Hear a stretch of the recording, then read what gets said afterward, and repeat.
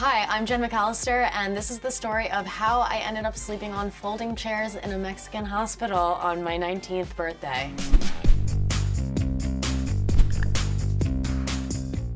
So on my 19th birthday, I went to Cabo with my two best friends. The reason I wanted to go to Mexico for my 19th birthday is because you can drink there when you're 18. We were staying at an all-inclusive resort, which was kind of amazing because everything is just already paid for. So you can just run wild and take whatever you want.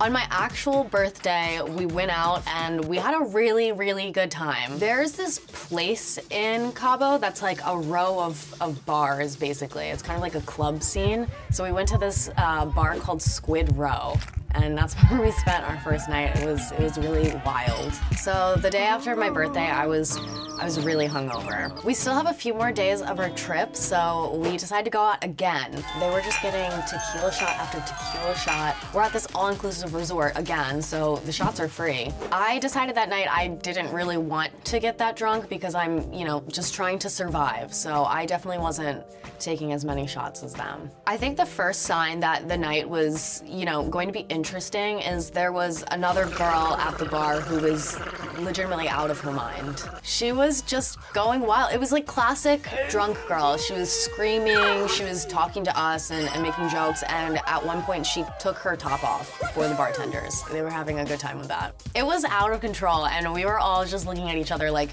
it is 8 p.m. So we decided we're gonna go back where we went the previous night and, turn up at Squid Row. So we order a taxi, and as we're walking to the car, my friend trips over a trash can. I'm like, okay, here we go. We get in the cab, and my one friend is just getting more and more drunk. He's slurring his words. He's not really able to make eye contact. It just wasn't a good sign. So by the time we get to the club, he's somehow even more drunk. So the first club, there's a $15 cover at the door.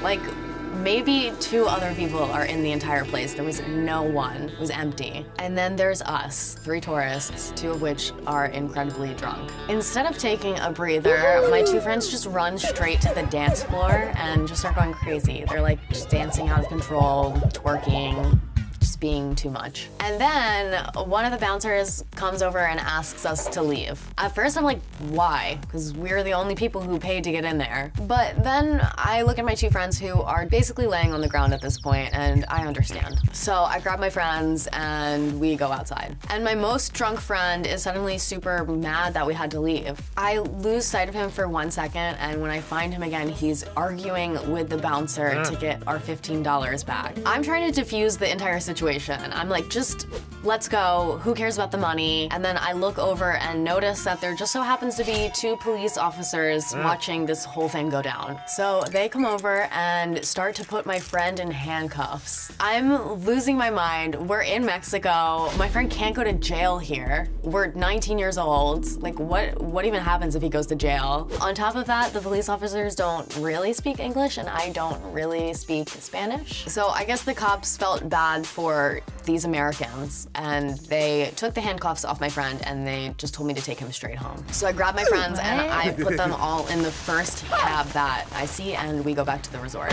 When we're in the taxi, things are starting to take a really serious turn. This is when my friend is clearly getting way too dangerously drunk. He has a trash can in his lap at this point, like in the back of the taxi. So we get back to the hotel, and it's getting worse. He's basically like drooling and foaming at the mouth, and I make the decision that we have to go to the hospital at this point. Once the hotel staff realized what was going on, a cab was kind of out of the question. They just called us an ambulance. So we get there, they have to put him like in a wheelchair to get him into the hospital. We walk in behind him. It's like the smallest hospital I've ever seen in my life. They take my one friend into a room to start doing doctor stuff, and then my other friend goes to the bathroom. I'm pretty much left alone to kind of deal with the whole situation. Eventually, I found out that my friend who went to the bathroom was just passed out on the floor. So I'm in the waiting room, just like, how did this night get so out of hand? Then the people at the front desk call me over, and they're trying to tell me how much this whole ordeal costs. I thought they were originally telling me the cost was $150. Finally, they take a piece of paper out and write 150, and then they write 1500, and they cross out the top one and circle the bottom one. $1,500. No fucking way.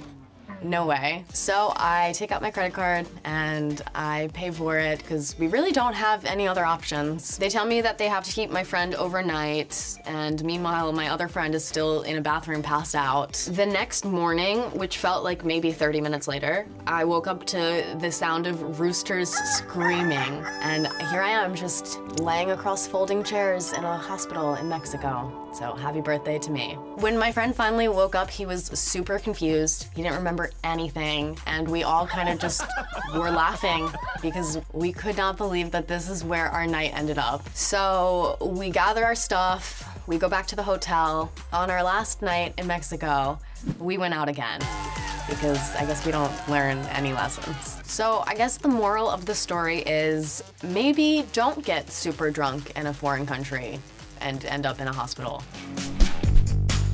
I hope you guys liked my story, and if you want to see more videos like this, then make sure to click over here and subscribe to MTV.